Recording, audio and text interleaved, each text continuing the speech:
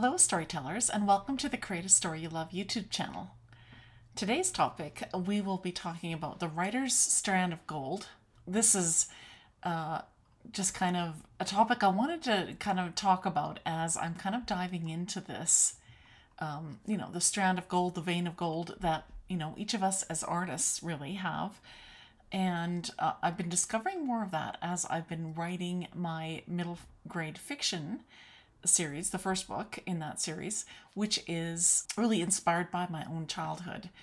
And so I've been diving deeper into memories and those things that I really loved and was drawn to as a child, and those things that I feared, those things that, made me worry or stay up, shivering under the covers late at night, those sorts of things. And so, I wanted to talk about the writer's strand of gold, which really what this is that each of us as writers, we dig deep inside ourselves to discover what really moves us deeply and what really resonates with our soul. Much like a daily exercise of physical walking, as writers, we walk across, the bridges of our imagination, right? And we dive deep into our imagination daily. We are seeking the muse that wants to bring to us the story that is already in seed form inside of us. That's at least how I see it. That's kind of how I picture it as I am writing. With every new story I write, I feel like the story is already inside of us, and it's just wanting for us to tell it.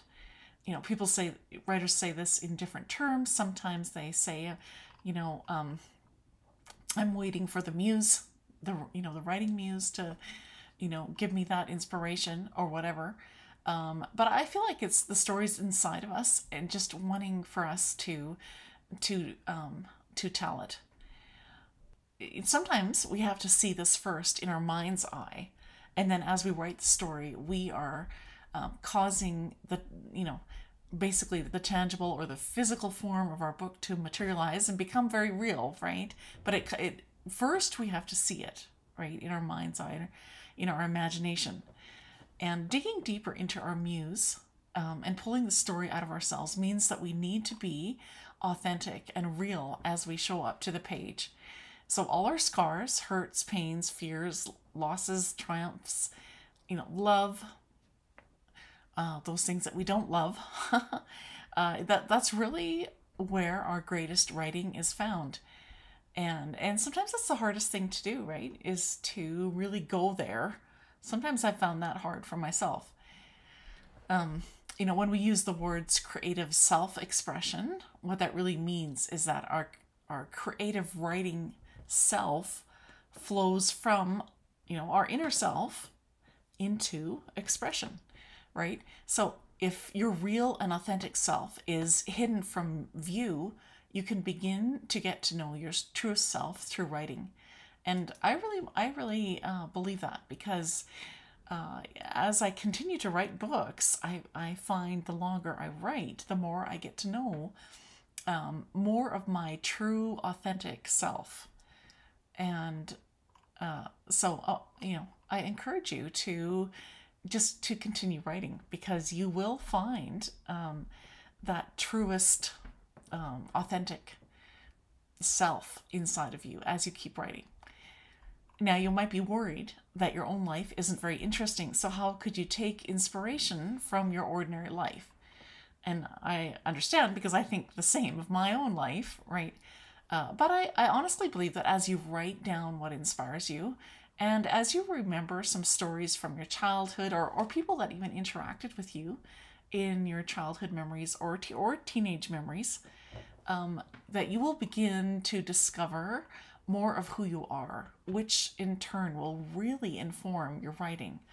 I've really noticed that writing down facts and your reaction to them will help you begin to get clear on your version of who you truly are, and therefore what inspires you as a writer. For example, I have looked back at my own childhood as the youngest child of 11, growing up on a farm in northern British Columbia. And the things that stand out most for me is how much time I spent, after the chores were done, either by myself thinking or playing with my animal friends. This was just part of my childhood. And I loved all the animals, whether it was dogs, cats, horses, sometimes even goats and baby lambs when we had them. I mean, we had pigs and cows too, but I never had as much affection for them as the other animals.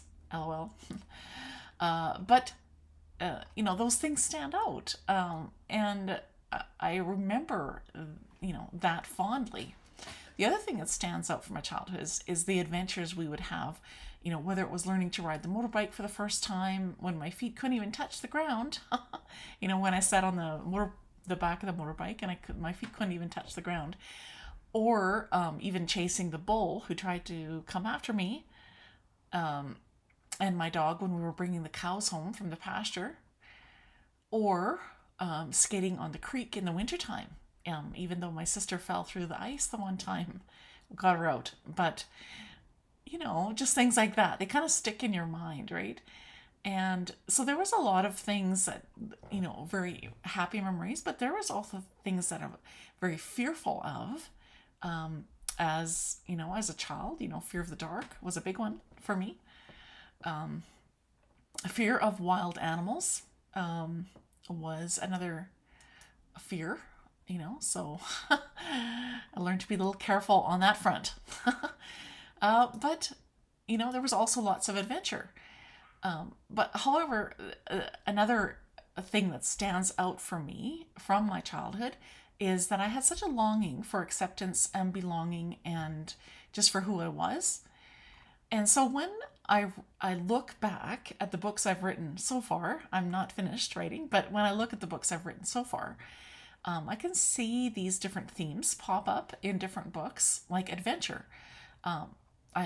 Definitely there in my first two historical romance books, they are filled to the brim with adventure. It's very fast paced. It's almost you could almost say it was a historical thriller, if there is such a thing. But it's very fast paced as the heroine is being chased by the terrorist group, the Black Hand, and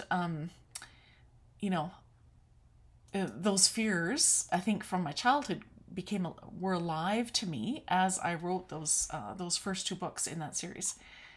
However, it shifts a little bit from when with the pen name Sweet Romance books that I write, because over and over again I write about a heroine who is longing for acceptance and belonging and love, and in most of those stories they are small town romances, with the character having a dog or cat or some kind of animal that she just adores, and so this is also something, right? A theme that is showing up. And as I'm writing this first book in my middle grade fiction adventure series, which is, a story in a series that's inspired by my family and my childhood, I am beginning to see childhood fears pop up and a longing for acceptance and belonging. These are showing up in my heroine, the 9-year-old orphan girl, Kanata. And so, I get no big surprise that these themes and these are showing up in the books, because that was very real even back in my memories. That was very real for me. So I want to encourage you, even in your own, writing process, to write down a few facts from your childhood memories. And the reason for doing this is it will help you really uncover your real voice, because often what emerges from this exercise is a true understanding of your writing and, your originality, specifically what is true for you. Because basically what'll happen is you'll get a clearer picture of what your writer's strand or vein of gold is. Because when we can unearth the memories inside of us, we get even greater access to a broader capacity of creativity. I think maybe that's the right word. And these memories become inspiration And it really motivates us to dive deeper into that creativity, if that makes sense.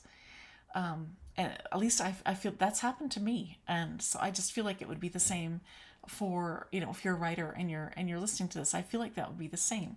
So unearth those memories, uncover those memories, because it will give you even greater access and more to, you know, a broader capacity of creativity inside of you.